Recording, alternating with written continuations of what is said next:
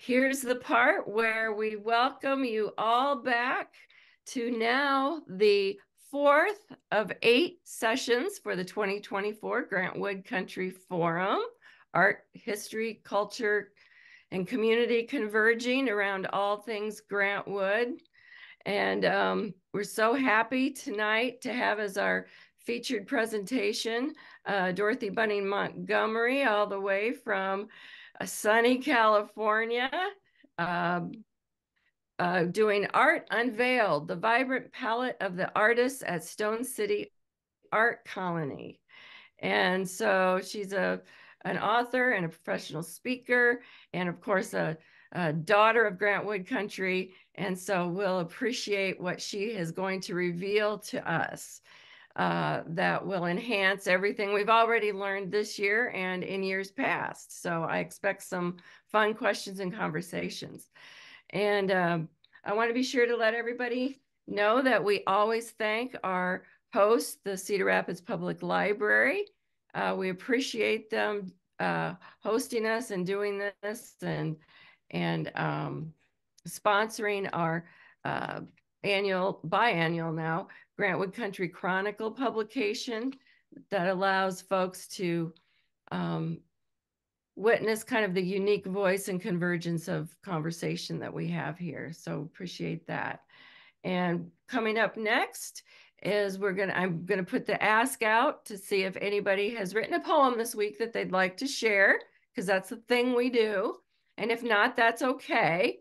I'll email you some things and some suggestions, again, in case that gets you going. So anybody have a poem? Maybe not this week. Oh, Jane's got one. Yay. I had a feeling somebody'd have one. So in just a second, we'll do your poem, Jane. And I want to be sure to announce to everybody that I did get word that the last 2 sessions are now uploaded onto the Cedar Rapids Public Library's YouTube channel. So I think we're all caught up at this point. So that's delightful. So without further ado, we would love to hear what you have, Jane.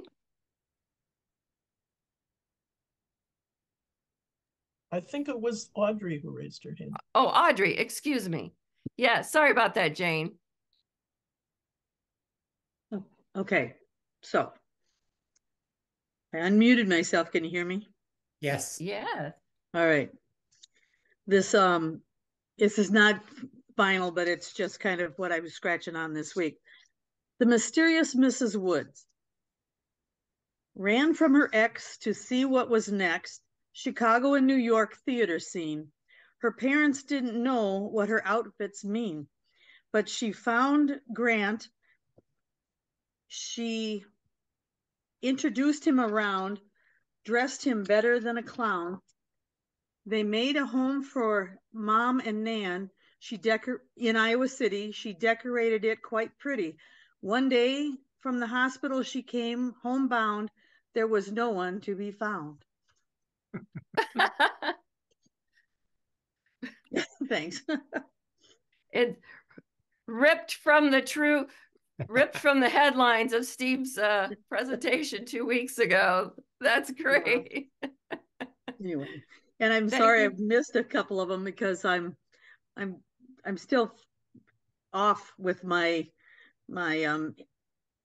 accident in my head, my injury in my head with my concussion. So I was like, oh man, I keep missing these. So now I'm on track, I think, but I didn't have the link again today. So I was like, oh man. So anyway, well, that's all right. We made it happen. So, and you made a poem happen. So I love that. So thank you so much. And so next we would have factoid or factoids from Paul. Well, I came up with an interesting one for this week, I think. I had often read where Merville, that was Grant's father, that his mother, Merville's mother, had given birth to 7 children. And I'd also read that a couple of them died in infancy, or I don't know how old they were, but they died very young. And I also knew that there were three siblings to Merville, and Merville was the oldest one. And I thought the Wood family was kind of strange in some ways. Some of you have read before about after the wedding, he didn't have the bride come to his home for some reception celebrations, and that the Wood family, really thought the Merville shouldn't have gotten married. He was the oldest son, and he was responsible for the grandparents and his younger siblings. And some of them were born back in Virginia and then came to Iowa. But what was really interesting about all of this is I found a family tree that Nan had written. It's in her scrapbook, but I'd never looked at it really carefully to see what it entailed. But I found that there was an older boy, older than Merville, named Charles. And after his name in the family tree, it says, ran away from home, no record. So Merville would have had an older brother. And then later I found in pencil something that said after that same ran away from home, something that said to Texas. So possibly there was a Wood descendant that went to Texas, may have had family. Merville, Grant could have had some cousins, Wood cousins down in Texas. I just thought it was real fascinating. Now, again, in research, you never know for sure what all is real and what all is not. But if you go to her scrapbooks and look at the family tree of both the Woods and the Weavers, that's an interesting thing to look for. The other factoid I'm going to share with you today is that both Nan and Grant, brother and sister, went to high school and graduated in the Cedar Rapids area. But they didn't go to the same high schools. Grant graduated from Washington High School, which is, of course, the site of the Cedar Rapids Public Library. But Nan went to Kenwood High School. That little area between Marion and Cedar Rapids had a high school at that time. And I also read that there were only 2 graduates at that time. Nan was one of 2, and they were both women. And the final factoid I have tonight is that during the 1950s, one of Grant Wood's paintings was made into curtains, drapes. Now in growing up, we had some of those drapes, but it wasn't by Grant Wood. Ours were by Grandma Moses in the 50s. But Grant Wood also had drapes made, and do you know which of his paintings they showed? The paintings showed The Midnight Ride of Paul Revere. Wow. So a few factoids for you. I would have guessed fall plowing. Pardon? I would have guessed fall plowing. Yeah. I would have preferred it. It's hard to imagine drapes in a living room with Midnight Ride of Paul Revere, but that seems very quirky. yeah, it is.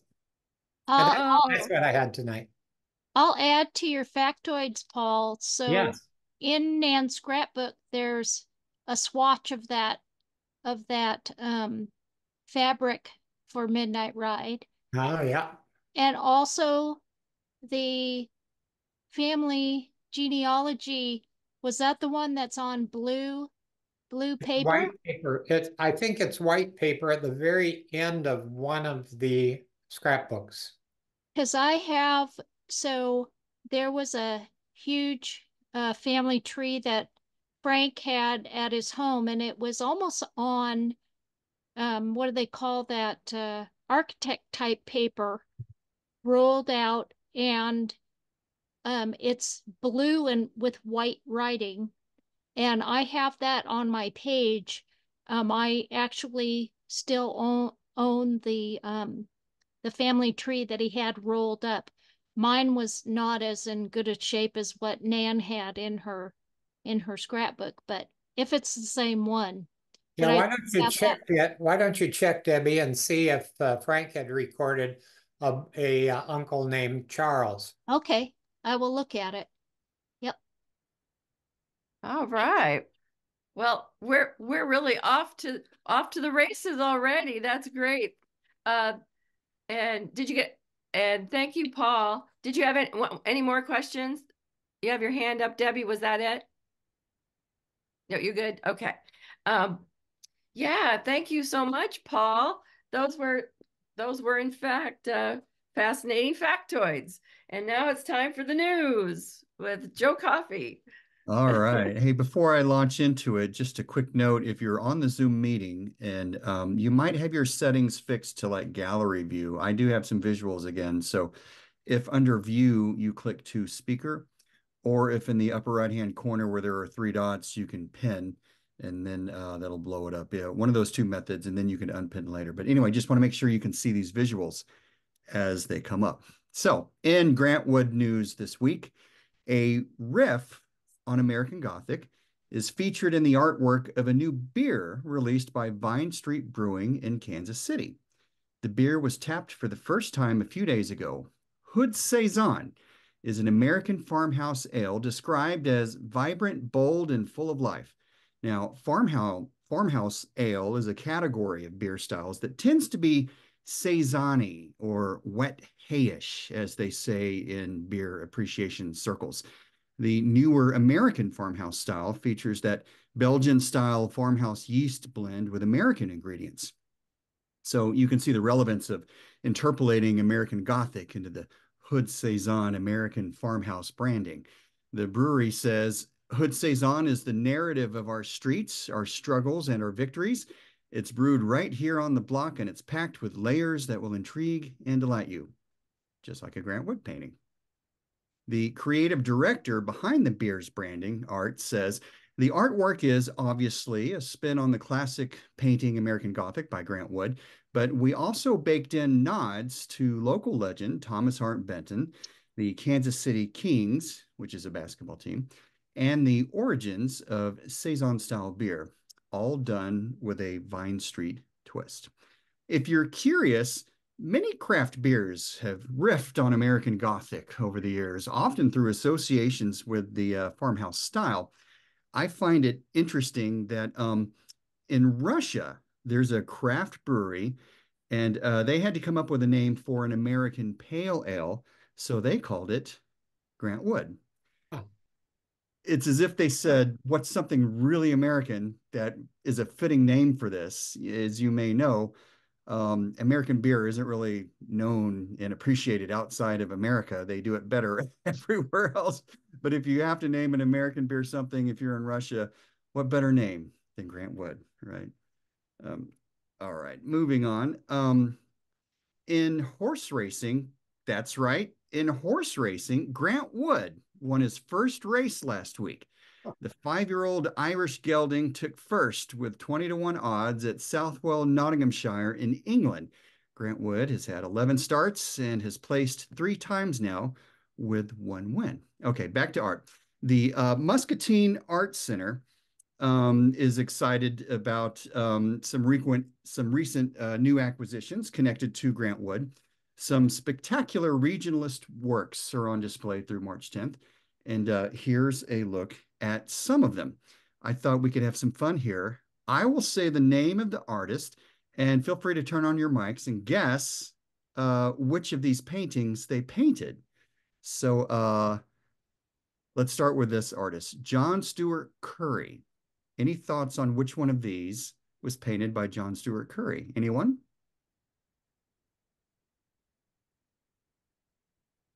I guess the ones with the vines.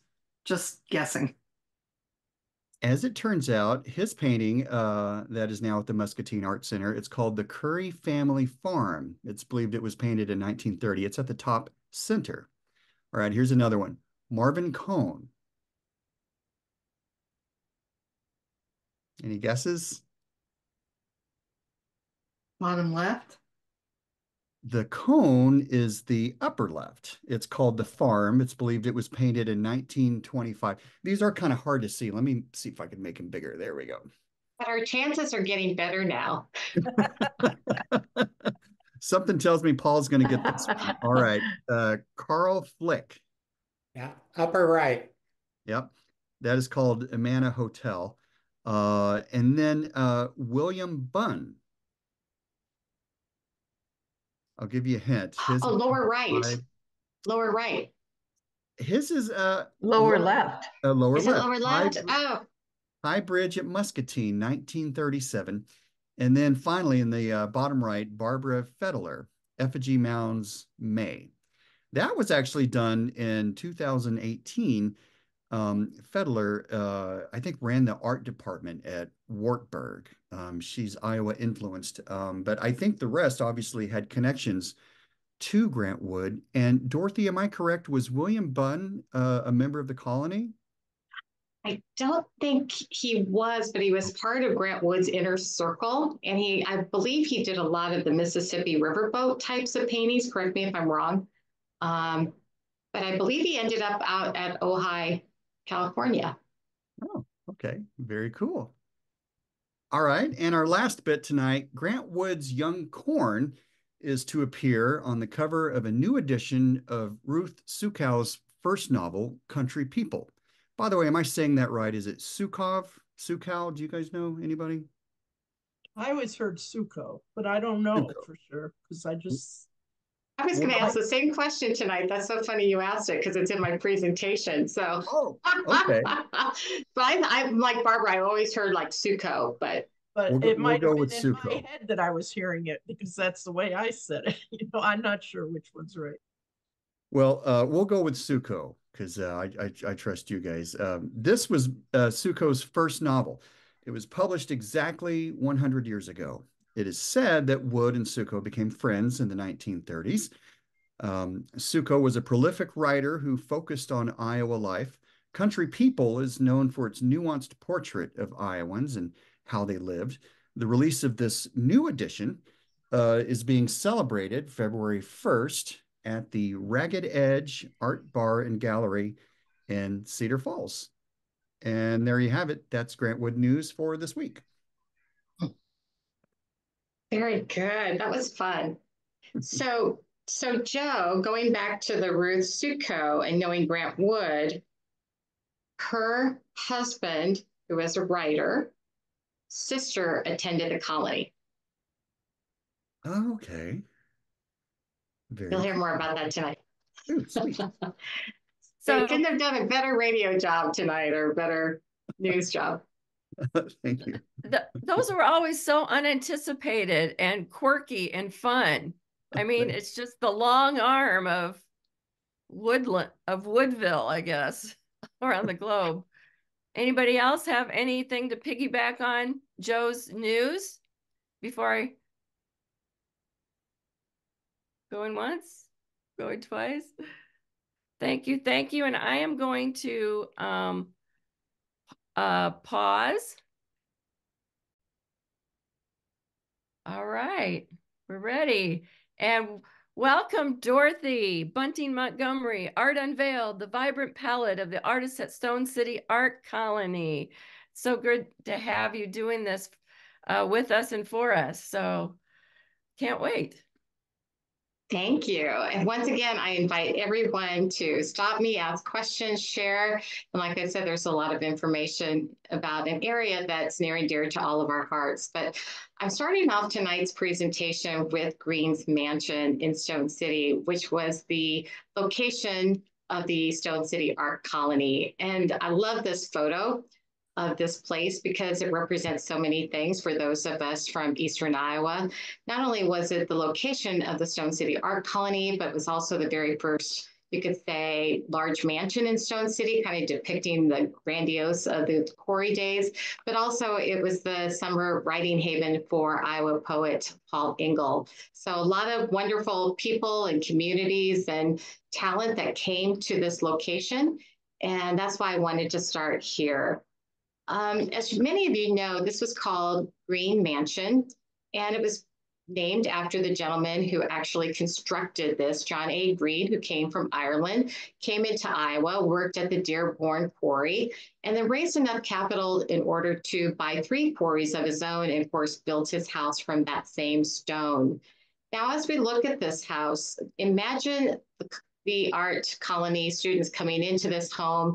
On the first floor were business offices, meeting rooms, a kitchen. On the second and third floors were dormitories for the female attendees. In the basement is where they had some of their classrooms. Also, their Lithography equipment was downstairs in the basement, as well as showers that Grant Wood actually installed himself. Very resourceful. But I love this depiction of this because I remember as a child, the mansion was burned down by the time I could even remember much of this at all. And it actually burned down on Veterans Day, 1963. And all that was left was really the remnants of the very first floor and some of the fireplaces.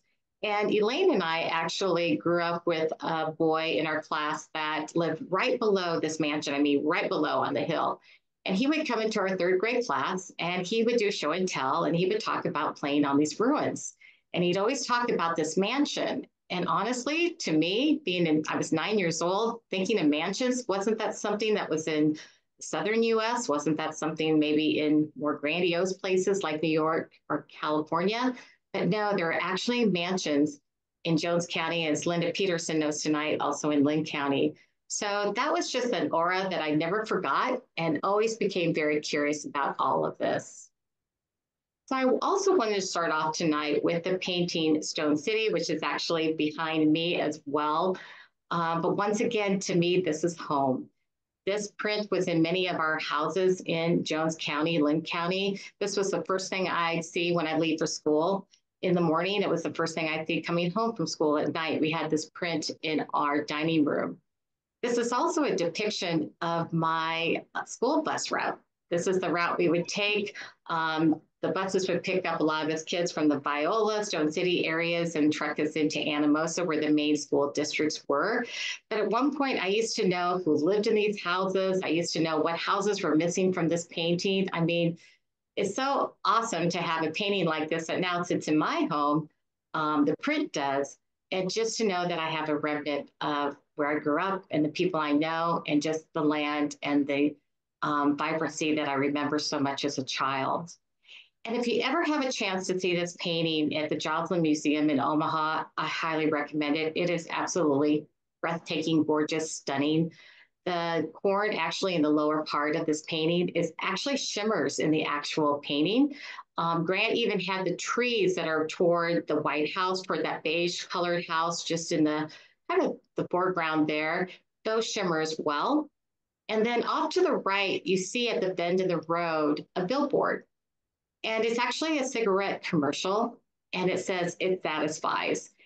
And Grant did that, I know, just to really say, this is the ideal landscape for me. This is an idyllic place. And actually growing up in this area, when we would look at this print, honestly, a lot of locals would tell you, if they're really honest, we weren't too impressed with this painting. We thought the roundness of the trees, kind of the little dots in the fields and up on top of the quarry there, and anybody could draw or paint. Well, little did we know what that takes to actually create a masterpiece like this. But that was kind of the vibe from a lot of the locals. It's kind of like, there's this regional guy, his name is Wood, and he paints and he does okay. But we never thought a lot about him, honestly, until I think we all grew up, grew away.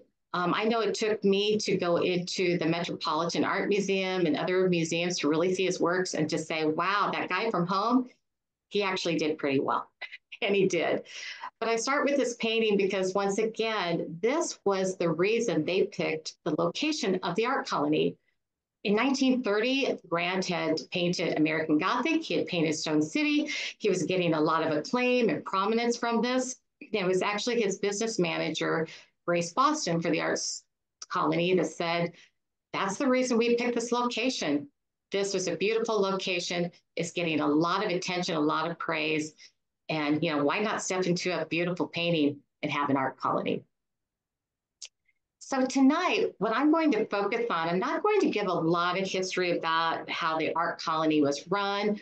As much as I'm going to talk about its people, that's what's really been fascinating for me, is at this one incredible time in life, this incredible talent came together for 2 summers in the middle of cornfields during the Depression in rural Iowa. And this is where great American art began. And I remember telling that to a writing teacher, a writing instructor. She said, that's an incredible story, because who would imagine art really finding its own in the rural areas of Iowa? So tonight I'm going to talk about the faculty. I'm going to talk about some of the notable students. So it's a lot of information, but hopefully it's information that if there's some tidbits, maybe that you don't know, maybe there's some things you do know, feel free to jump in on this. But this is the notable faculty back in the summers of 1932, 1933. And I'm sure at the time they were gaining popularity, but it's probably hindsight tells us, wow, this was an A lineup of talent. The first three names there were really instrumental behind the scenes creating the idea around the art colony. The rest of these instructors, a lot of them came from the Art Institute of Chicago. They were local professors in Iowa colleges, universities, and they all did this for free. They did it out of the love of art and the love of inspiring others. So I can't help but start with Grant. And many people say Grant wore overalls because after being over in Europe and, you know, studying over there, painting over there, that to come home and put on overalls was a way to try to fit back in. But honestly, I think overalls were just practical, right? If you're a painter, you've got a lot of pockets, deep pockets, pockets with snaps, pockets to put paintbrushes in, sometimes your rags, sometimes your tubes of paints. I think you wore overalls because it also covered up clothes and you didn't get stains on them. And actually, I think it was just very practical. But once again, this was a one photo of the faculty. They're missing a couple of faculty members, which we'll talk about tonight. But this was taken out in front of Green's mansion. And of course, around the stone fruit basket, which I also love. And before we jump in a little bit to the faculty, I want to give you another view of Green Mansion. This is looking northward. You see the ice wagons. This is one of my favorite stories about the art colony, that they had quite a few students sign up, more than they anticipated. In fact, they had 92 that first summer, and they knew where to house the women. They weren't quite sure how to house all the men. And it was Grace Boston, their business manager, who looked at that tent and said, that would be tough to, you know, live in throughout a summer because it'd be wet in the morning from the dew from the grass. It just wasn't very practical. She heard about a local man by the name of Joseph. Let me double check his name. Chadema. And he was actually ran the Hubbard Ice Company in Cedar Rapids. In fact, he lived just kind of through the backyard and over to the next block from Grant. They knew about the ice wagons, and it was Grace Boston who went and talked to Joseph and said, could you give us those ice wagons for an art colony? Of course, he kind of sounded like, he wanted a little something for them. But she said, you know, artists, we don't have money. You got to help us out here. And so she said, what if we gave you or your family a scholarship to the art colony? And Joseph's like, there's nobody in my family that would want a scholarship. So actually, Grace Boston was very resourceful and said, well, what if we gave it to a local student who can't afford to go, but would love to go? What do you think about that? Joseph nodded his head and said, it's a deal. And they sent Julia Sampson, who was a local Cedar Rapids art student in high school, who had written a letter to Grace saying, I want to go so bad. And so she won that scholarship. But the ice wagons had that vibe, that feel of bohemia that they really wanted at the art colony. In fact, they took all of these ice wagons down 151 at 4 a.m. in the morning, trying to get them to Stone City, kind of behind a truck of some kind. And I would have loved to have seen all those ice wagons coming towards Stone City. But once again, they made it an art project. Throw your bed in the back, paint your own wagon, so to speak. And a lot of the male participants, students, either lived right there on the grounds or they took the ice wagon down to the river and lived along the river.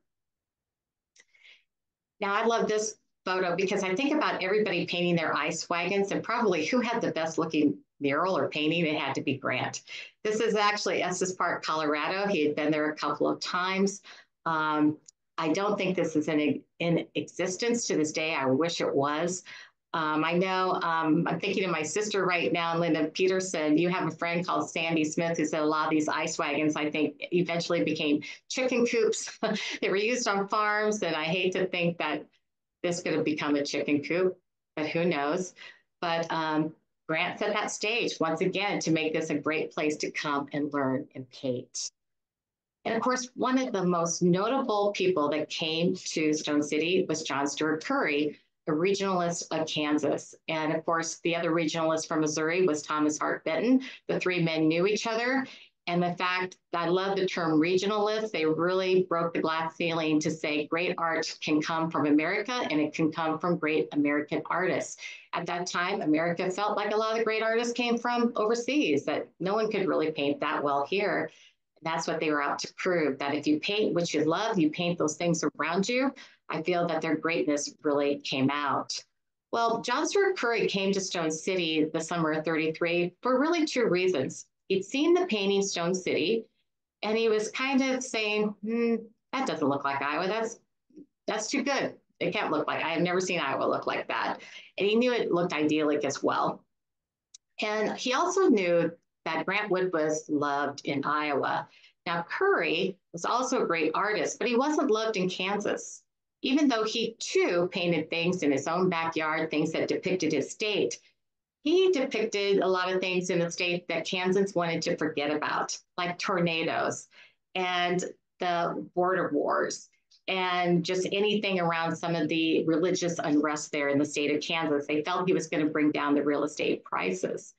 Well, so he came to Iowa, he saw Eastern Iowa, he saw Stone City, and he's like, to Grant, you nailed that in that painting. Stone City this is a beautiful area. And in fact, he lived in Grant's ice wagon for a couple of weeks. He actually helped support and teach, and he was planning to come back the fourth summer in 34, but of course we all know there was not a third summer for the art colony due to financial reasons. But this is one of my favorite paintings in the whole world. It's by John Steuart Curry. It's called The Tragic Prelude, and of course it's about the border wars between Kansas and Missouri. And my sister Diane and I in the audience had a grandfather who used to hang out with a lot of men that were grandfathers at the time. He was a little boy talking about these border wars and stories, and of course, pass some of them on to us. So this reminds me a lot of my own grandfather. So the next two people I'm going to talk about from a faculty perspective is Edward Rowan and Adrian Dornbush. Edward Rowan, I think we could do a whole night on Edward. He was incredible. He was really behind a lot of taking art out to the masses during the Depression. He worked a lot with the Carnegie Foundation. He was running the little art gallery here in Cedar Rapids. And one of the things I read about the little gallery that he had, I believe it was on First Avenue, not too far from Coe College. It was a 3-story house. And he was always doing a lot of events. He was behind a lot of just things happening in the art culture in Cedar Rapids. But also he would write for the Cedar Rapids Gazette, often featuring a lot of the artists, a lot of the situations and happenings. And in fact, this is his ice wagon. And they said some of the ice wagons came already with these kind of plant holders. It almost looks like he just dolled his up a little bit. It looks like he's got a little bird feeder there, but also very creative. But going back to the little gallery, that 3-story house, he had some really great events. And one of the events I heard that he did was, imagine walking into that house, and on the first floor, you might walk back into the room, and there's Grant Wood sharing some of his artwork, sharing some of his insights on art. Go to the second floor, you enter a room, you might walk into a room where Marvin Cone is there with his painting, instructing the visitor. In another room at the time was Paul Engel sharing some of his poetry. I just can't imagine what that vibe, what that must have looked like back then, to have all these greats really not even understanding yet how great they are in this one same area, in this one same community of Cedar Rapids. So these are some of the paintings by Edward Beatty Rowan. He was a watercolorist. I love his color palettes. Joe Coffey, thanks again for sharing the color palette piece that you did last week. I thought just the palettes alone is just fabulous. And so that inspired me to pick some of these paintings tonight around these artists. But really, Edward Rowan, he was a Harvard grad, came to Cedar Rapids, helped get the art colony going, but also he ended up working, I can find here, he became what they call Washington, D.C.'s, he was a New Deal's Assistant Technical Director of the Public Works of Art Project, and of course, the Federal Emergency Relief Administration. So he was a who's who in art. making sure that America focused on art, especially during the time of the Great Depression when people needed affordable art, they needed some appreciation of American culture. And even though that started to dissipate, he never lost his enthusiasm. He never lost really his just timeless hard work ethic around creating the love of art for Americans. Now, Adrian Dornbush was born in Holland. He studied at the University of Wisconsin, the University of Kansas, and also overseas. He also organized the Flint, Michigan Institute of Art and became a guest instructor at the Little Gallery in Cedar Rapids. So you now can see these friendships between Adrian and Ed and Grant forming in the 1928, 1929 to early 1930s. And of course, once he was the director at the Stone City Art Colony, he also, he moved to Des Moines for a while, but he got involved in what's called the new Key West, Florida Federal Emergency Relief Administration, the art department more specifically. And once again, what he was on point to do in Key West is start to bring tourists to Key West. And he did that by bringing artists to Key West to paint their surroundings, get people enticed to see what does Key West look like through, of course, artwork, and brought a lot of tourism to Key West. And I was doing research on Adrian. One of the things we remember about him at the Stone City Art Colony is that he had the apartment at the top of the water tower on the colony grounds. If you remember, there was no stairs to that water tower floor. You had to take a ladder. So I can't imagine him going up and down a ladder every day at the art colony just to sleep at night and to begin his day. But when he was at Key West, one of the things I found online is actually an interview of him talking about his work in Key West and the impact that he made. And that is something that I am actually going to share in chat tonight, is a link where you can listen to him being interviewed. And the reason I want to share this with you is, let me ask you all of this. How many of us have heard the voices of anybody from the Stone City Art Colony? We've heard Nan's. We've heard, now we're going to hear Adrian's. I'll let you take that home tonight and listen to it. I know, Debbie, you know Nan's voice, but who else's voice do we all know that have gone to the Stone City Art Colony?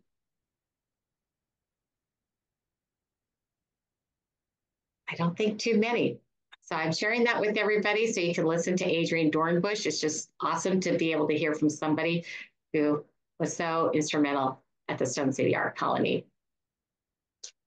So Marvin Cohn, Barbara Feller did a fantastic job last week talking about Marvin Cohn. And as her and I were talking about both our presentations, she gave you the best information about Marvin Cohn.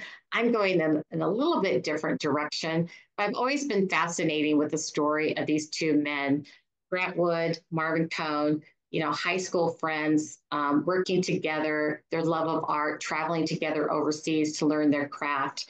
And definitely they were lifelong friends. In fact, it's been said that neither one was jealous of the other. They were always very supportive of each other, just lifelong friends. And it was also their love of the Art Institute, the love of painting overseas, that Marvin met his wife, Winifred, who is sitting next to him to his left. I'll come back to her. But one of the things first I want to share is that Marvin Cohn was actually in the First World War. He was a private, and he actually enlisted in the Iowa National Guard's 34th Infantry Division in 1917. And during that time, he won a training camp design competition because of this insignia that is the Red Bull. It's the insignia for the 34th Infantry Division. Well, my father was part of that division. This emblem was on my father's uniforms. This emblem was everywhere around our house because my dad was very proud World War II vet. And lo and behold, I never knew that Marvin Cohn designed this until about maybe 5-10 years ago. So great surprise. And one of the things that Marvin said that he was proud of is watching this infantry march and seeing that Red Bull insignia for the 34th. So that's one of the things I wanted to share about him. Here's a couple of other paintings of Marvin's. And we know he did a lot around the clouds. We know he did a lot around the hills of Iowa. I would gather to say this could have been, I'm going to guess this is the Cedar River. That looks more like the Cedar to me. I know he spent a lot of time around the Cedar River. But also one of the things I'm notating on these slides tonight is if they were Iowa State Fair winners. And thankfully, to Paul Jewell's book, Grant Wood and the Iowa State Fair, which I have a copy of right here, he writes about the people that attended the art colony who actually won prizes at the Iowa State Fair. And of course, Marvin Cohn was one of them, as well as Adrian Dornbush. And you're going to see this little insignia tonight in my presentation of those winners. That's really incredible. You're going to see how many people were at the Stone City Art Colony and actually won a lot of prizes, not only at the Iowa State Fair, but in other states. Once again, showing what they've learned at the Stone City Art Colony. So Winifred, or Winnie Cohn, as I talked about her tonight, she was actually from Canada. Grant Wood actually knew her. She met Marvin Cohn on a ship. It was the SS Grampian. And in those days, when you met someone and married them, especially if you're from Canada, you automatically became a US citizen, which she did. She gave birth to their one and only daughter, Doris, who had 4 children. Many of us know 2 of her children who are great artists. We've seen them in some of these sessions we've done with the Cedar Rapids Art Museum. But she was really a driving force behind Marvin's career. She was one of those women who she invested in his work, invested in supporting him. And in fact, she was the one who picked out Marvin's paintings when he had to exhibit. He was trying to figure out, what should I exhibit? She would pick those out and she would actually ship them. So she was kind of the woman behind the man. She ended up outliving Marvin by about 30 years. She lived into her mid-90s. But once again, just a huge key asset to, I would say, everything Marvin Cohn. Florence Sprague Smith, of course, at the Art Colony, she was known as Florence, but she was someone who really rounded out the Art Colony. A lot of these faculty were artists, watercolors, they did lithographs, they did framing, but she brought in the sculpture piece of this work. And in fact, when she was highly sought after, she knew a lot of the faculty members already, and she would do a lot of her classes down in the abandoned quarries. And one of the artists I'm going to talk about tonight is Isabel Bloom, a well-known artist from Davenport. And in fact, I got to meet Isabel. She talked about how she would always go down to these quarries, ask somebody to help her lug up a piece of limestone because she would carve from that limestone. So that makes sense that her teacher, mentor, actually took them to the quarry, taught them sculpting. But actually, Florence had done this since she was a little girl. She was from Northwest Iowa. Paulina ended up moving into Des Moines, where she learned a lot about sculpting. She actually loved to sculpt animals. Paul, I was reading in your book that you followed the Ringling Brothers Circus and loved animals from that. And that makes sense that Isabel Bloom also follows suit of her mentor and did a lot of shapes and sculptures around animals as well. So this is something I found in the Cedar Rapids Gazette just right before the opening of the Art Colony on June 26th. This was an article in the Cedar Rapids Gazette in May of 1932. But they are just once again saying how they are so thrilled to have her because she is someone she's an instructor at Drake University School of Fine Arts. She also was, she did art classes for a lot of the women's groups. She was also instructor at the Laura Coffey School of Art in Des Moines, just teaching wherever she could, and also worked with the Des Moines Playground Commission. And she ended up being somebody who married somebody at the Art Colony. Tonight we're going to feature actually 3 couples. That was always a question I had back in the day. Did anybody meet at the Art Colony, fall in love, and get married? Well, Florence was one of those people, and who she fell in love with was Jefferson Randolph Smith III, and she's standing right by him in this photo. Now, Jefferson came really the second summer, 1933. He was in the newspaper industry, especially out of the St. Louis area. He was a cub reporter, and he worked for a lot of different newspapers and knew a lot of these people here in the Iowa area. And one of the things they brought him in for was he had this keen business sense, and they knew he would be really good. In fact, the summer of 33, they knew they were losing money at the colony, and they really brought him in to help them get back on their feet. Because once again, he was just really good at accounting. He was good at promotional things. He could talk to newspaper people. He could talk to staff. He had an office on the first floor of the Green Mansion, and really was kind of that public figure that they needed to continue to hone and run the art colony. But him and Florence fell in love. They actually married in 1934. And in fact, when she married him, she gave up all of her academia work. And they settled in St. Louis and ended up living in Los Angeles, where I found they are both buried here. And these are a few pictures of Jefferson Randolph Smith. And his father was a notorious gangster in Alaska, in the Denver area. He was called Soapy. And Paul, I was reading in your book that the reason he was called Soapy is he'd often put dollar bills around a bar of soap, making it look like a bundle of bills. But his father ended up being murdered or killed in kind of a duel at a very early age. But a lot of the things you see in movies depict a lot of Soapy Smith, some of his criminal activities across the western part of the United States. But his son, by all intents and purposes, lived a very good life with Florence. And once again, they ended up owning their own business in Los Angeles, like I said, where they ended up living and being buried here. So Arnold Pyle.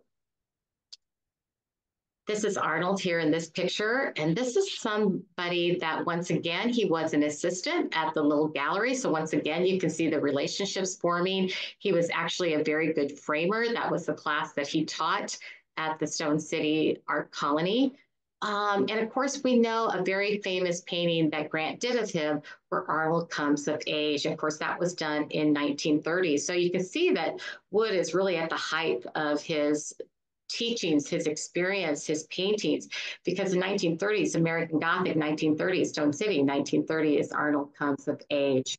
And of course, this won the top prize at the Iowa State Fair Art Salon, which is the name of the Iowa State Fair's art contest. And Grant entered this, but he also entered Stone City, which won for the best landscape category. But one of the reasons people love this painting is because he wrote about Arnold Comes Alive. You can see in the eyes and you can see in the expression. This is a young man whose world and life is still way ahead of him. He's not disillusioned yet. And once again, these paintings were bought by many of the areas, the museums in Nebraska. Of course, we know that Stone City was taken by the Joslin Museum or bought by the Joslin Art Museum. And then, of course, this one was at, let's see, the Nebraska Art Association bought this one. And what I love, one of the things to read about, for example, the Joslin Art Museum and buying Stone City so early in Grant's career, they often said, we saw talent before the rest of the world knew how talented he was. And I love that with the Joslin, that they knew talent way back and bought that painting as fast as they could.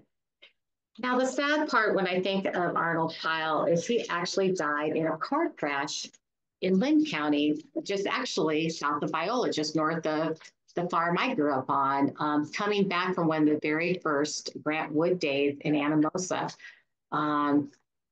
Very sad that he was lost. He's actually worked at Collins Radio. He spent a lot of time in that job trying to paint on the side, but still very much invested in the art community.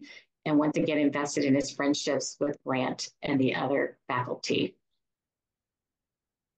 Now, Dennis Burlingame, I find him to be very interesting. He travels with the circus as a young man. He took a lot of odd jobs. He soon got tired of that life and wanted something a little bit more steady.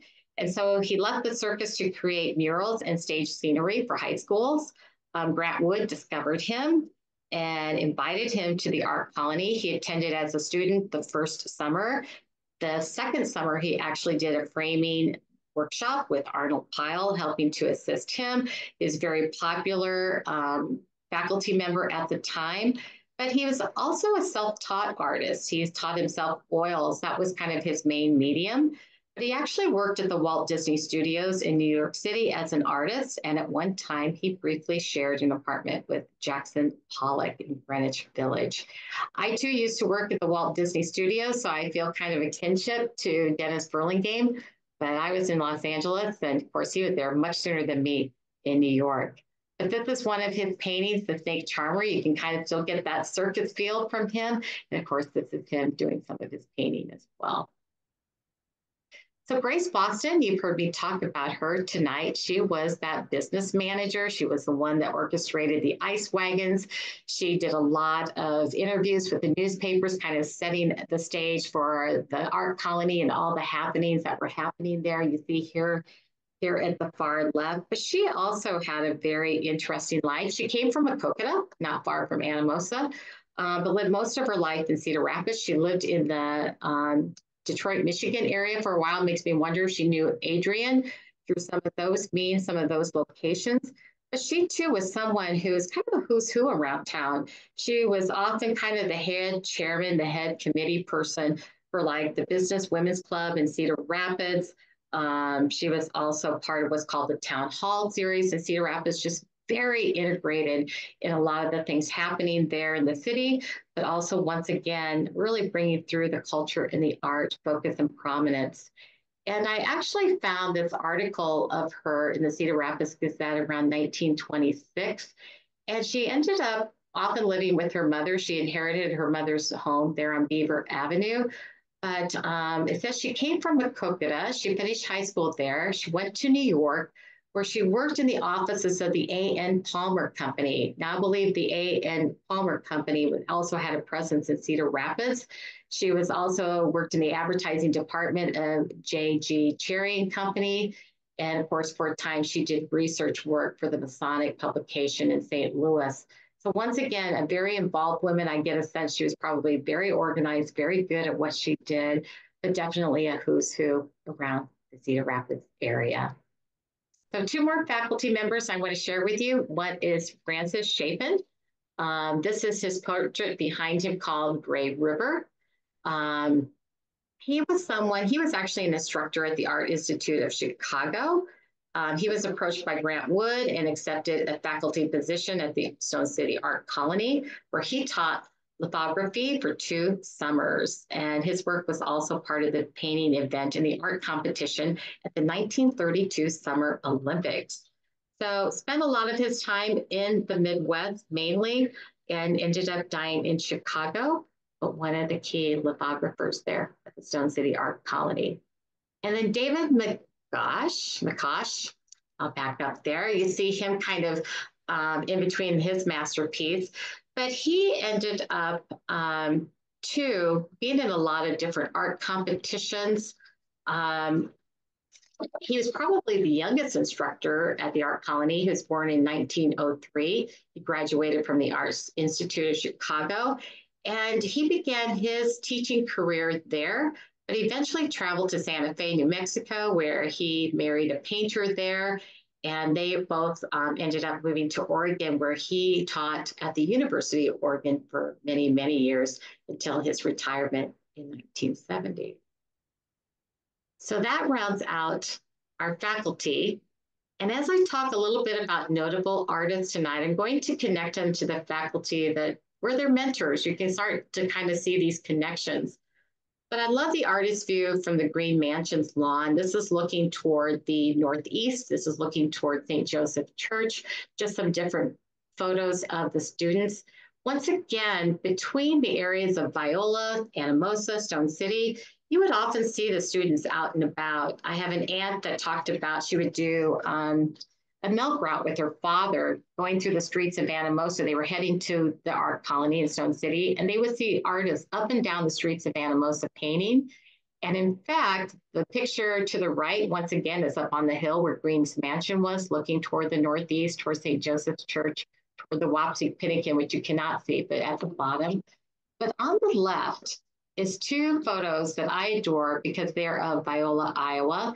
In fact, this location in Viola, when you come into Viola from the east, you go down a hill, you go across the stream, you go across the railroad tracks, and you come to kind of a fork in the road. And in these two pictures to the left, if you're to take a right, you'd actually go up to a store, and Elaine Mattingly lived right there. So this is Elaine's neck of the woods. Elaine, I hope you don't mind me pointing that out. And if you took a left, you would go up to a school that was a high school. At one point, Viola became an elementary school for the Anamosa School District. And in the upper left there, that house across the street, I remember that from childhood very well. Sometimes it was lived in, sometimes it was boarded up, then it was lived in, it was boarded up. But the reason we know this is Viola is in the back of these two photos on the left is an octagon-shaped house. It's no longer there, but a good friend of ours, of Elaine's and mine, and his family lived there. But that's why we know these are Viola. And in fact, Elaine, I think you're related to the lawn, the person who owns that lawn. Isn't that a grandfather's of yours? Yes, on my mother's side. Yep. And what did he have the key to?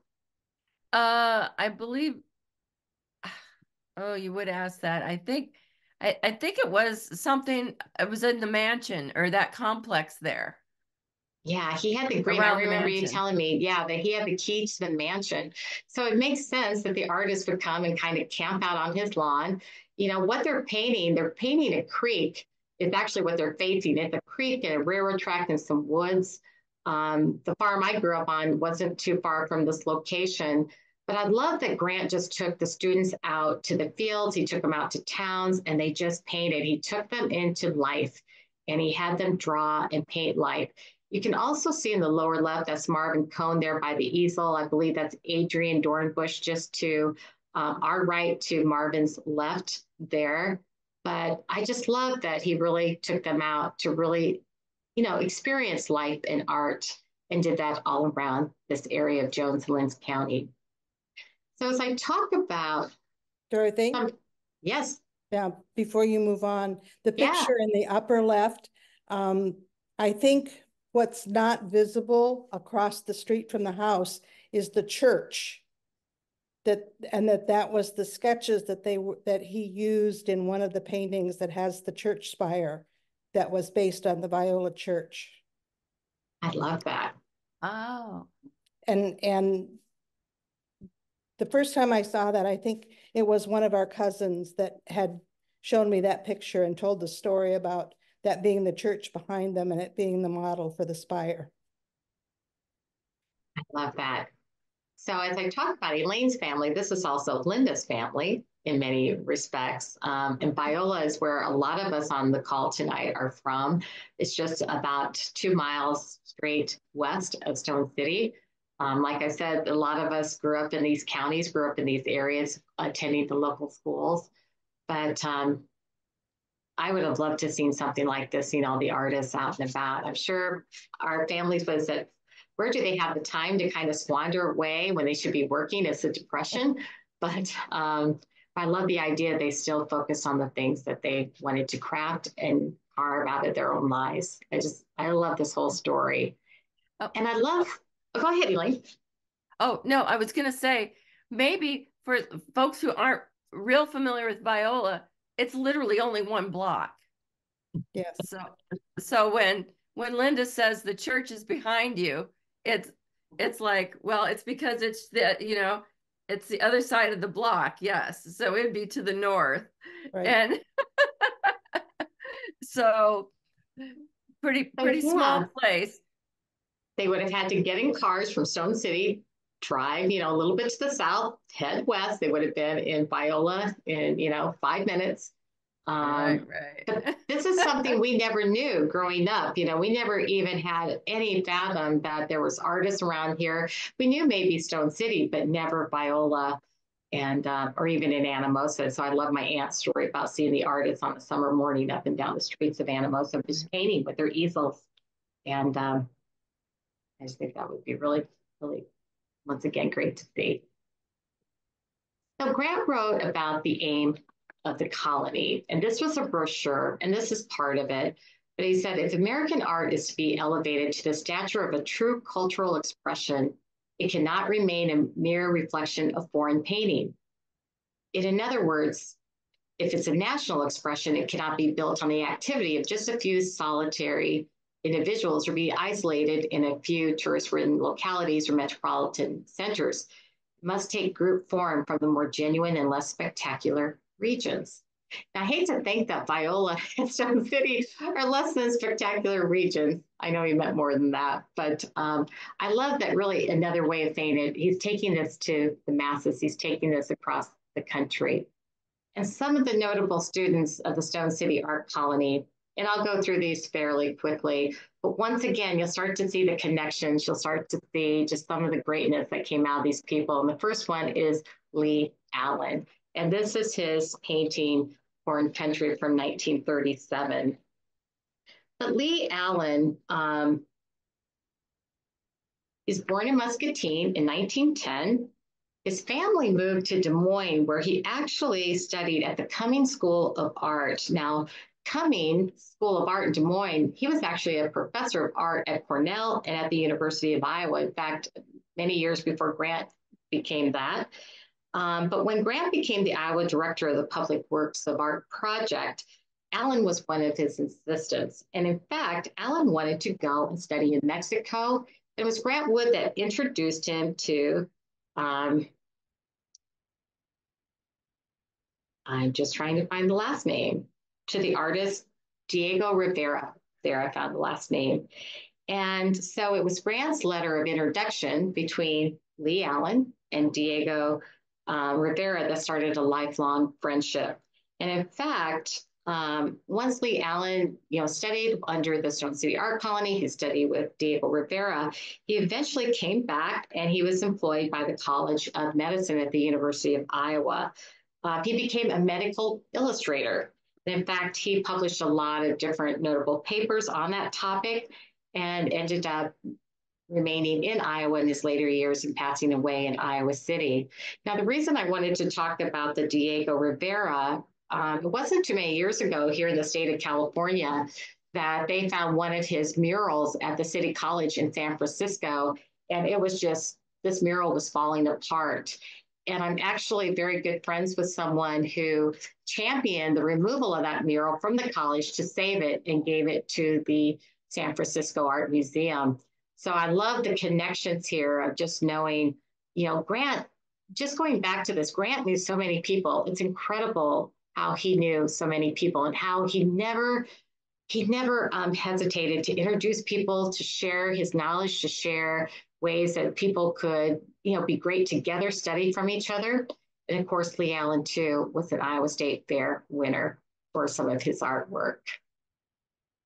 And of course, the next two, Isabel Bloom and John Bloom, two of my favorites that I got to meet before they both passed in the Davenport area. But Isabel Bloom was a well-known sculptor out of the Davenport, Iowa area. And she married John Bloom. There's our second couple there, who was considered one of the last regionalist artists, also out of the Davenport area. And they met at the art colony. And the story that they shared with me is that she would actually go down to the quarry, ask some quarrymen to help her bring up limestone from the quarry. And she would sit on the front steps of the mansion and she would start to chisel away, do her sculpture. And you can imagine with limestone, that's just so, so easy to fall apart and become a mess. And John got free room and board thanks to Grant Wood, who was his mentor, his protege, and actually told Isabel, "You're making a big mess and I'm having to clean it up." But that's how they met. That's how they fell in love and ended up working and living in Davenport, where Isabel started her own sculpting company. It's called Isabel Bloom. And of course, both of them won prizes at the Iowa State Fair. But once again, this was their mentors. That's John Bloom in the upper right, great regionalist artist. He did a lot of murals and paintings within a lot of the post offices of Iowa, especially during World War II. And of course, Isabel having her own company or sculpting company. And the reason I actually picked this sculpture of Violet, this was her favorite. And she had the idea of Violet probably in the 1950s and 60s, but actually started to produce them more in the 80s. But I have one of these violets just because I remember Isabel saying, this is my favorite one that I did. But once again, she made them out of cement. She made them out of Mississippi rock. And once again, put Iowa on the map for great sculpting and, of course, her husband for great art. And these were their mentors. So I love the connection, once again, mentor and the proteges. And in the paint or the photo in 1932 of the students, this is Isabel. You can see the blue arrow to the far right, and that's John. So you can see them back in the day when they met. Another notable painter was Leela Powers Briggs, and this is Leela's painting of haystacks and smokestacks from 1949. She was actually from Powersville, Iowa, but went to school in the Waterloo area. In fact, she graduated from East Waterloo High School, and she too went to the Art Institute of Chicago and the Iowa State Teachers College at UN, what we now know as UNI. Instead of becoming a teacher, she decided, I'm going to become an artist. And even though she was married and raised her 2 sons and farmed, she never forgot her painting, and she continued to paint throughout her later years. And a lot of her paintings, once again, are captured across the state of Iowa, and she won many numerous awards for her work. And she actually passed away pretty early in 1953. And then we have Marilyn Gilmore. She's a muralist. She was born in Ottumwa, and her father too was a prominent attorney. You hear a lot of these folks had parents who were prominent attorneys, but she wasn't only a muralist, but she was actually a celloist. And she played for a lot of the symphony orchestras in Southeast Iowa area. And she actually also attended, though, the University of Kentucky, where she's like, I'm going to study art, which she did. And she moved to New York City and basically did a lot of exhibits around the New York area. Once again, studied at the art colony with Grant Wood in the 30s, but overall pretty much ended her days in the New York area, but did pass away actually in Ottumwa, so she came home just for a few years. Then Debbie, this is where Debbie said tonight, Dorothy, I think I know part of what you're going to share. And I always like to bring Debbie into this because this photo is from Debbie. And I love it. You can see it's in her background too tonight on her screen. But I was talking to Debbie and said, Debbie, it says that Nan was an artist. She was an art teacher. What do you know about Nan and her artwork? And Debbie, I'm going to just see if you want to open the mic and share anything that you want to on Nan and her artistic abilities. Well, the boarding house bath, that painting Nan displayed in her home in Riverside, I used to get up really close to it and look at it. And if I'm remembering correctly, I think she had it in the bathroom. And somehow it ended up maybe when she was working with Joan Zug, Liefering Zug Beret, and her husband on My Brother Grant Wood. I think at some point, I think Nan, I don't know if she gave it to her or somehow it ended up with Joan. And then now I believe who owns it is the Iowa Historical Society, maybe. But it popped up again on a Facebook post at the American Gothic House, and it might still be there on display. But yes, and then the other thing, in some of the things I've read, it said that that was Nan's only oil painting. And I shared with Dorothy, so when my uncle he was widowed at the time, he was living with Nan in Riverside, and he had passed away, I think it was early 80s. And Nan was going to be moving up to Menlo Park. And there were some things that we had gone over to her house, and there were some things she asked me if I wanted. And now, of course, I think I was like in my early 20s. I can't remember. I was like, what a dummy. Why didn't I say yes? Well, she had a painting of Merville that she had given Frank, and it was in Frank's bedroom. And she asked me if I wanted it. And I said, no, that's okay. So then I didn't think anything of that until a few years ago in her archives or at the digital archives of her scrapbooks that, and I don't think I knew that Nan had painted it when she asked me if I wanted it. But apparently, because Grant had never painted one of their father, she had painted it and given it to Frank as a present for him. And that's in the digital archives. I don't know what happened to it. I don't know if she threw it away or what. So that's what I knew about her painting. And then there was something in My Sister Nan, the little red book done by Penfield Books. I guess she had some expertise in leather work as well. But yeah, she was very artistic. She also made a lot of her clothes. In some of the photos she has, she liked checkerboard or gingham type prints, and those were clothes that she would make herself. So she was very artistic. She was. And Debbie, you said it so well, but I didn't realize, I knew that she was into sewing, and I knew that she was artistic, but not in all the ways that, I've learned about her painting glass, being like an art assistant, a teacher in the Cedar Rapids school systems.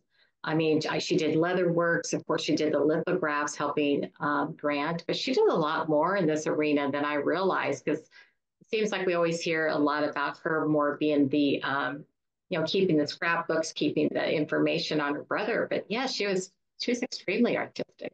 Her home also in Riverside, it was, I would say, humble elegance, because the outside of the home, her, before she moved up to Menlo Park, you wouldn't think of it much on the outside, kind of, flat roof and not real big. But when you went inside, it had style.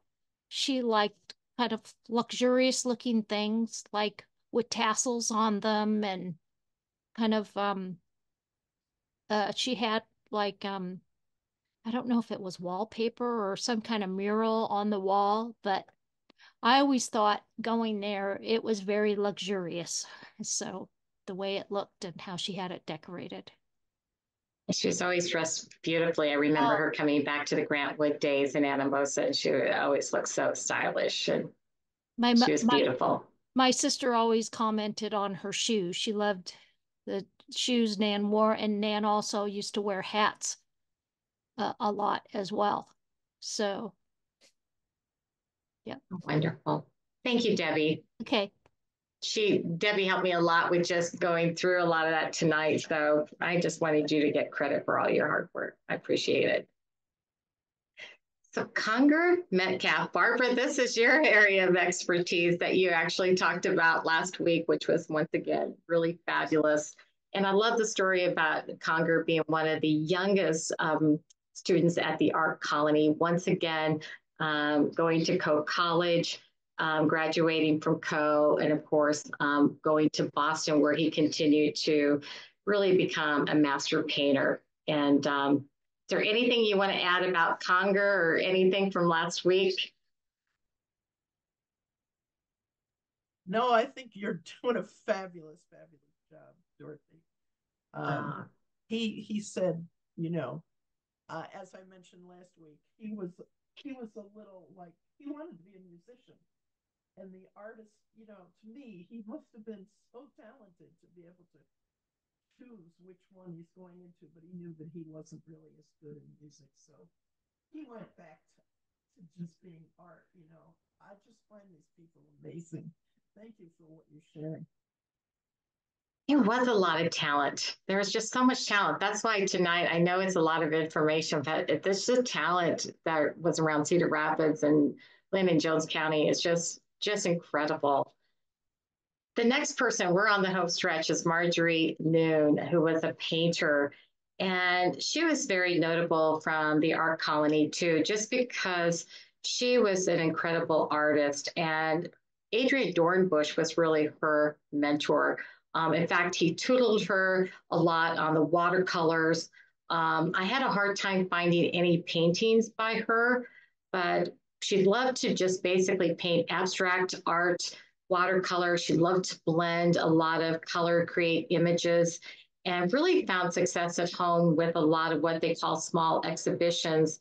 But once again, she did great work whenever she came back home to Iowa to study, because she too lived in the Chicago area, and once again kind of went in between Iowa and the Illinois area. But she is the one whose brother is Ferner Noon, who married the Iowa writer Ruth Succo.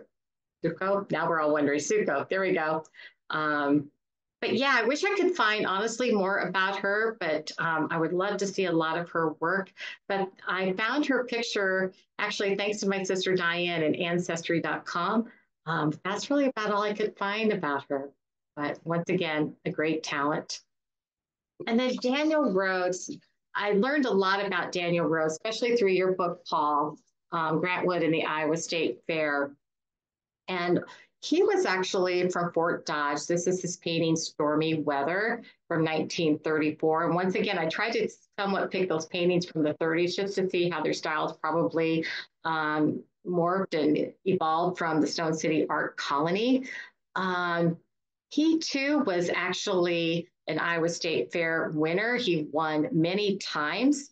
And he ended up marrying Lillian Estelle Jacobs of Des Moines. She was a potter. She too was a sculptor and a figurative painter.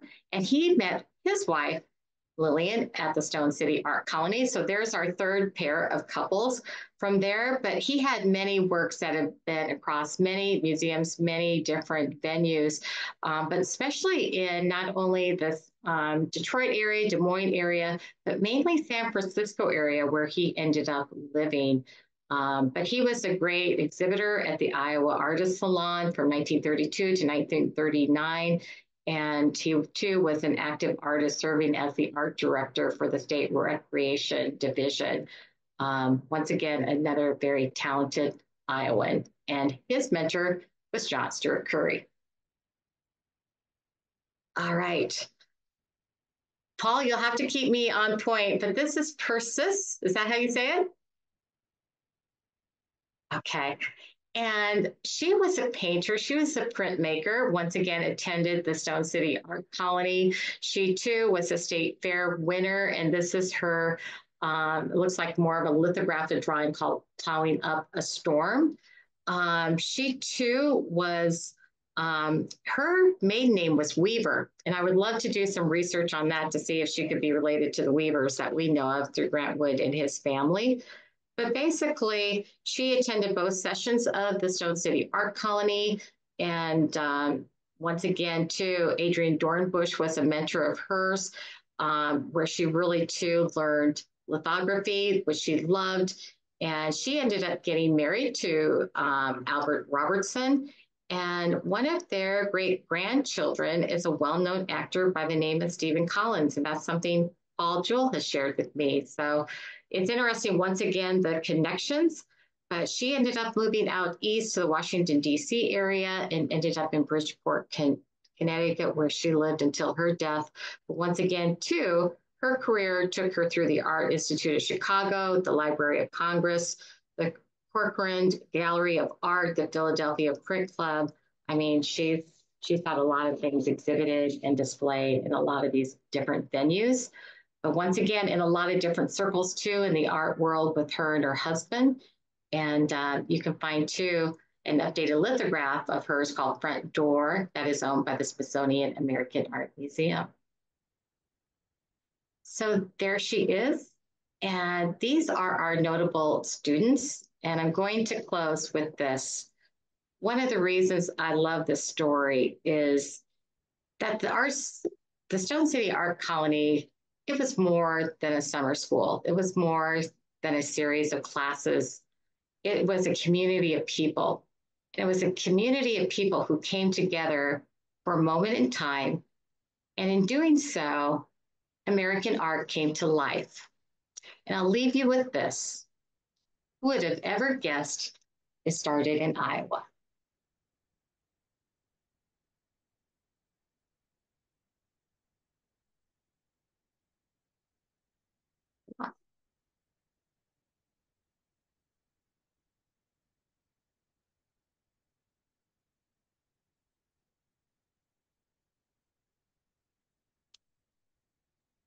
Elaine, I left you 1 minute. That was amazing. Thank you so much. That was wonderful. I know it was a lot. I just didn't know what to leave out, honestly. But all the good things, Dorothy, just all the detail. That's just a lot of people and a lot of talented people. I always thought, and I invite all of you to think of this, but it would be great to, and I know many of you have kind of started to work on this, but just all the stories coming out of the art colony, there are so many stories. And I hope you all continue to write about them. These are some fabulous people who've done some really incredible things. And once again, this happened in our own backyards.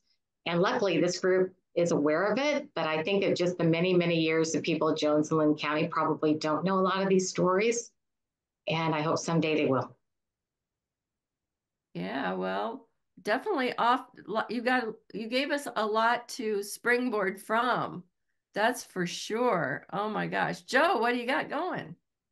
Well, Dorothy, great presentation. Dorothy's very humble and didn't bring this up, so I'd like to ask her in the form of a question. Dorothy, could you share a little bit about your book and the tie-ins to what we just learned tonight? And you playfully and very creatively kind of make some connections, and it's wonderful fiction. Could you talk about your book for us? That's very nice of you.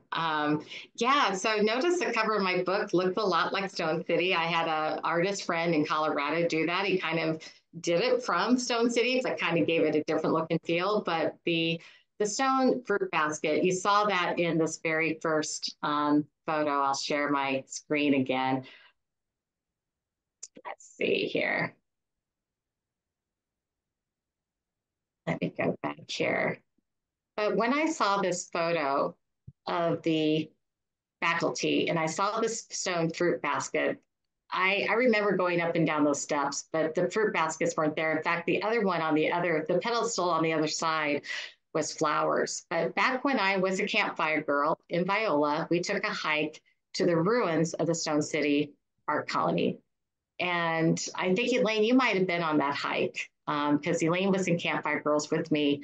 But I'll never forget that day. You know, I'd heard about that mansion.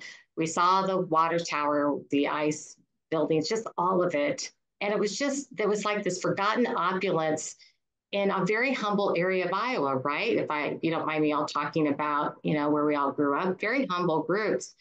And to learn that there was this history there of all this greatness that came together in time was the precipice of my book. I wanted my hometown, I wanted those I grew up with to know this history. And so my book is about a woman that comes back to write about the death of Nan Wood Graham. Now, Nan Wood Graham died on my birthday, December 14th. And so I've felt a kinship with her. And so I write about a woman coming home to write about the death of Nan Wood, only to discover all this information about the art colony. So a lot of these stories tonight I have weaved into my book, like my aunt, who was a painter, and she was part of the Paint and Palette Club of Anamosa. And, we never paid a lot of attention to her. She used to paint on saws and all kinds of stuff, but I never realized that everything I ever wanted, I'm totally Dorothy Gale from The Wizard of Oz. Everything I ever wanted was always in my own backyard, and I didn't know it. And I didn't know how cultured, it's incredible. The writers, the artists, the sculptors. I mean, you think of the Iowa Writers Workshop, it's incredible, the talent in the state of Iowa. And I just thought that was a story worth sharing. So one time I went to a class at the University of Colorado. I lived in Colorado for many years. And I took the beginnings of the story in called Stone Fruit, which is based on the fruit basket. And I told, my teacher, actually, I read an excerpt, said, how'd you come up with this story? And I said, well, you know, you have like Bridges of Madison County, and now you have the Field of Dreams, you know, Shoeless Joe Jackson Comes to Iowa. And it made me want to start writing Iowa stories. And the teacher just really loved, and this is for all of you, she loved the story. Who would expect great art in the middle of depression, in the middle of rural country, in the middle of cornfields, and all this greatness is there for a moment in time? And that's what I want you all to know. You come from a very special place. The last thing I'll leave you with is when I met the Blooms, it was by accident. I went to the Grant Wood store. That's what it was called in Animos at the time. And I'd been to the Metropolitan Museum, and you heard in my voice, we used to think Grant Wood was like, yeah, he's okay. We had no idea. But when I saw him in the Metropolitan Art Museum, I saw Thomas Hart Benton, I saw Hopper, and I saw John Stewart Curry. And I came home going, wow, those guys did pretty good. Once again, the joke's on me. And I came back to research all of this, went to the Grant Wood store in Anamosa, and I just asked the question. I said, is there anybody still living that went to the Stone City Art Colony? And this is pre-internet, so there was no information. And they said, well, there's this famous sculptress. Her name is Isabel Bloom, and she lives in Davenport. She's well known. I never heard of her. And I said, that's funny. I said, I'm heading to Davenport to take my son to a hockey camp. So I'm heading to Davenport. I go to Isabel's store, and there is a line out the block and around the block. It was phenomenal. And I said, what is it about this? And they're like, oh my gosh, this woman is incredible. And I'm thinking, she's from the Stone City Art Colony. It blew me away. So I walk into her store, and I say, can I talk to Isabel? I didn't know what I was doing. I didn't even know I was writing a book. And they said, oh, honey, she's like 95 and she's not here, but she lives somewhere around here. Well, in Isabel's shop, and I promise I'm almost done with this story, was on the wall with all her decor, but on the wall with a slate with the phone number that said 319, yada, yada, yada. And I'm like, I bet that's Isabel Bloom's phone number, because only in Iowa would someone put their phone number on display on the wall. And I went out to a phone booth, this dates me terribly, and I called that number, and a housekeeper answers and said, what is this about? And I said, I'd like to talk to Isabel. Well, what is this about? The housekeeper would not let me through until I said, it's about the Stone City Art Colony. That housekeeper put me right through and said, come tomorrow at 1 o'clock, you can meet the Blooms. And so Isabel, the reason they were protective, she had Parkinson's, so she was probably a year away from dying, but John was there. P2 was going through, I think, some dementia. So bless their hearts, they weren't in very good shape, but they showed me their home, all of their iconic things that they collected. It was incredible afternoon. And of course, they both died soon after, but I was staying with my sister-in-law that night. She said, so what did you do today? And I said, I met Isabel Bloom. And she's like, you just don't walk up to Isabel Bloom's home in Davenport. She's like this well-known public figure. What were you thinking? I'm like, I wasn't thinking anything. But the one thing I'll leave you with tonight is something she told me. It's a theme throughout my book. Bless Isabel. She wasn't in very good health, but she kept saying, Stone City is a magical place. Stone City's a magical place. Don't forget that. I'll leave you with that. So thank you, Joe.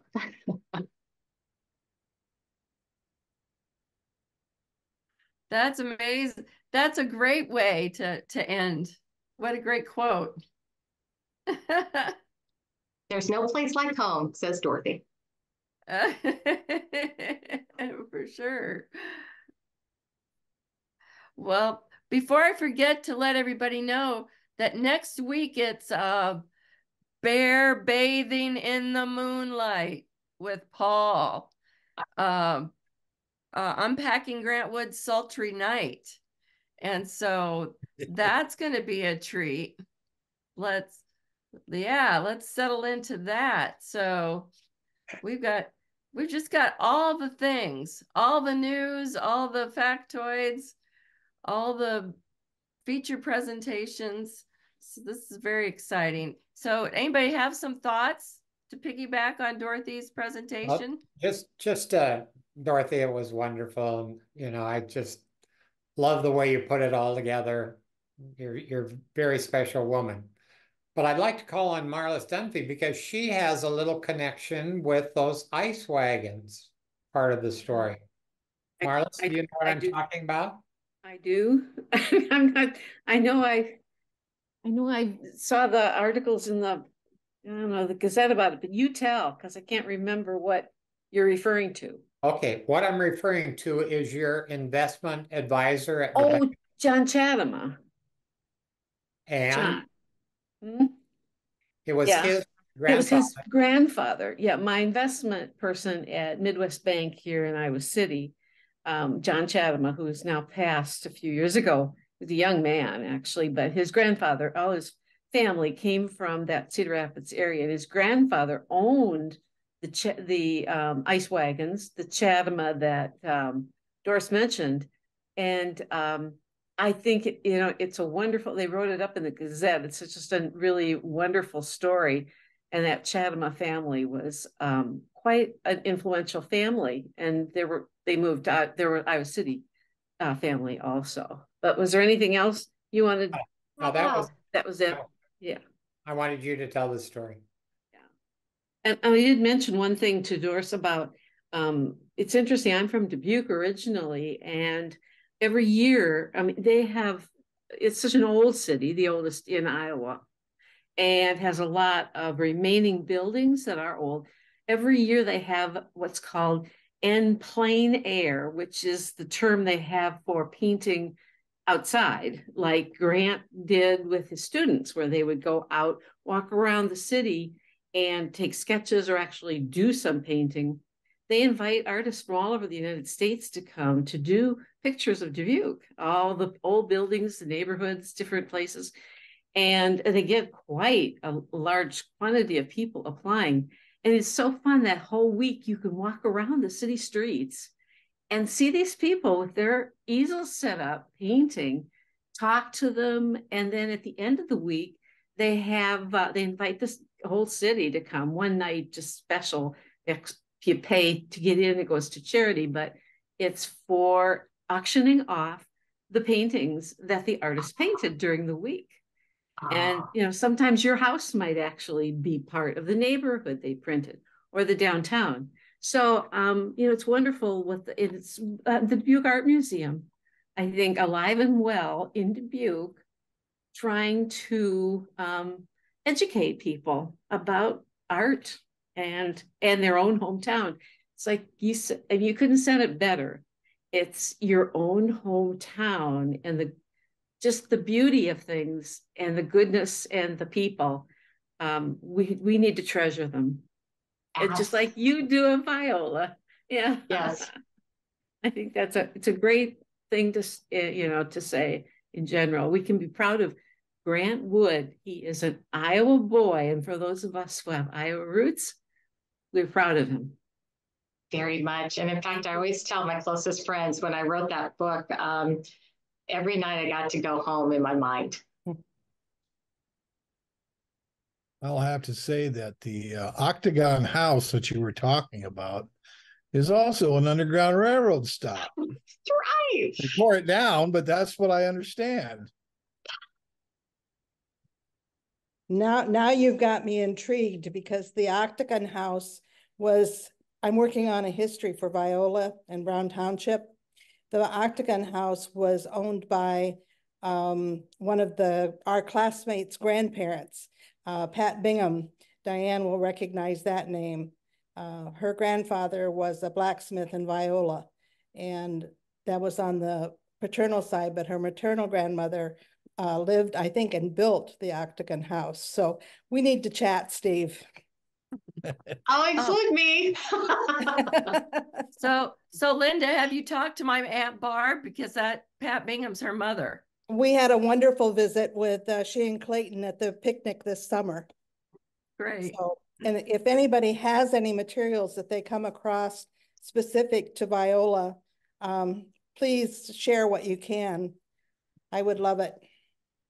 I saw that in a booklet on Viola for, I don't remember where, but I remember that only because I went looking for that house. Of course, it's not there anymore. No, it's not there. No. No, but I have some fairly decent pictures of it that Pat shared with me. So. Yeah. Great. I would love to see the photos, Linda, sometime. Certainly. Yeah, that Working would on be it. fun. And you know, that picture of Grant and the students and Marvin Cohn and Adrian with the students there in Viola, I don't think I would ever know that was Viola without that octagon house. That was a gift that they got that in that photo. Yeah. If you're able, I would love to have copies of those 2 photos. Yes. I'll make a quick note. And just a small thing that I came across when I discovered one of my cousins had passed in November. So I went through the Anamosa Eureka looking for him and found him in the 6th grade in Morley. And he was sharing with his classmates 2 letters that his grandmother had received from Grant Wood. They had attended Antioch school together. Now I have to figure out where those letters are, and I have no place to start from because all those cousins are dead now. Lots of thoughts came to my mind, Dorothy, as you were talking, but one of the artists you mentioned, Daniel Rhodes, and if you live anywhere near Marion and go to the Marion Historical Society, they have his mural that he painted for the post office in Marion in the Marion Historical Society building. It's worth seeing. It's nicely done. I was thrilled to see that his was in Marion, but I knew that it wasn't probably in existence or not the post office, but it is. They saved it. Wow. And also Dennis Burlingame, he roomed in New York City with Jackson Pollock, who was responsible for the big mural at the Stanley now too. Just the little bits of things come to mind all the time as you talked. That's awesome. Paul, I'm so grateful for your books. You know, it was funny, about 10 years ago, I went to the Anamosa Library and there was a gentleman talking about Grant Wood. My mom and I went and thought, this will be kind of fun. It ended up being Paul. Of course, we didn't get to, really meet and talk again for another 10 years. Well, then I moved to California, and Debbie, I'm trying to remember how we met. All of a sudden, Iowa thing, wasn't it? Or what was it, was Diane? the Iowa thing on the ship? We did meet in person on the USS Iowa, and that's, it's like we did meet there in person, but I don't know it. I think maybe through Facebook originally. It was your site. And I reached out to Debbie because I had seen Nan's house in Riverside. And then I saw, that's right, I saw your Facebook site. And to talk to some kind of the California side of the family was just, that was godsend too, because, we always wondered, Nan always came back to Anamosa and was in the parade. We knew she lived in California, but we didn't know a lot about her California roots, so that when you came into the picture, you just put so many puzzle pieces into the greater puzzle of all of this. And that was really cool. Of course, Frank and Clara came out in 1960 to San Diego to live with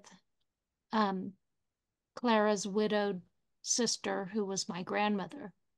So, and because of Frank and Clara moving out, we got to meet Nan. I met Nan and Ed when I was 3 years old, and I think I've shared, the home movies of Christmas Eve with Nan and Ed and Frank and Clara.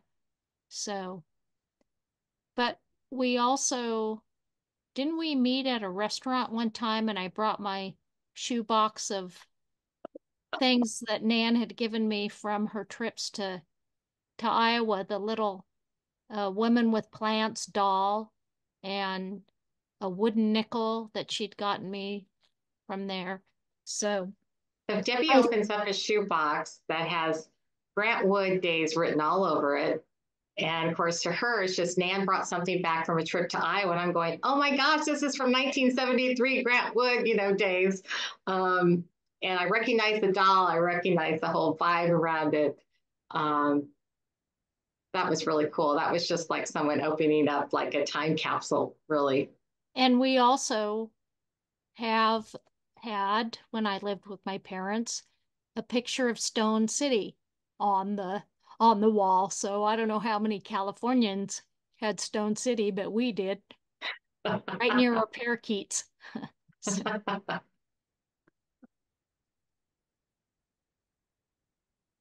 Yeah. Having birds and parakeets was a thing back in the day, wasn't it?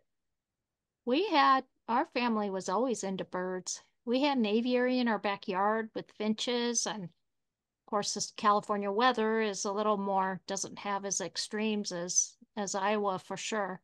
And but yeah, we had caged parakeets in the house, and I have a picture of them, and in the back you can see the picture of Stone City. So hopefully they enjoyed it. And Nan was a great lover of parakeets, by the way, of stories of I would make her repeat stories of her parakeets, but again, I can go on and on, but she loved birds too. Oh my goodness. Well, so to Dorothy's point, just so many rabbit holes to continue to go down. So there's no end in sight to this thing, but next week we gotta delve into bathing in the moonlight, bear bathing in the moonlight. So there you go. Paul, do you want us to be there in person? What's that? Do you want us to be there in person? Well, I hope so.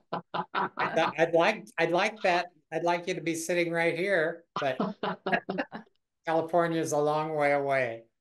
I think you'll like the program next week. I'm going to be revealing who I think the model was for A Sultry Night, and who some other people think was the model also. But there's some connections with him and other people that I think you'll enjoy. Great. I know I promised to do it in the nude, but I don't think I will. It's winter here in Iowa, and I just don't think it would be the best.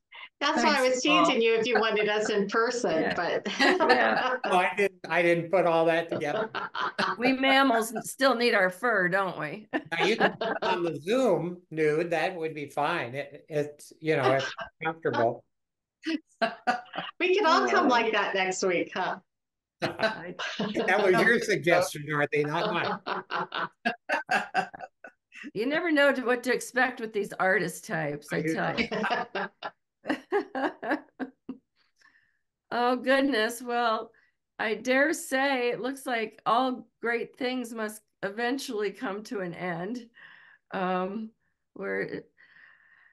so I would expect that this will be available on the YouTube, not too distant future. So we can roll around in it as much as we need to. So that's the good news too. Compliments of Dorothy. Thank you again. Thank you. Thank you. Thank you, Elaine, for organizing it all. Oh, sure. Very sweet. Yeah. Really enjoyed it. Great. Well, so I think we best bid adieu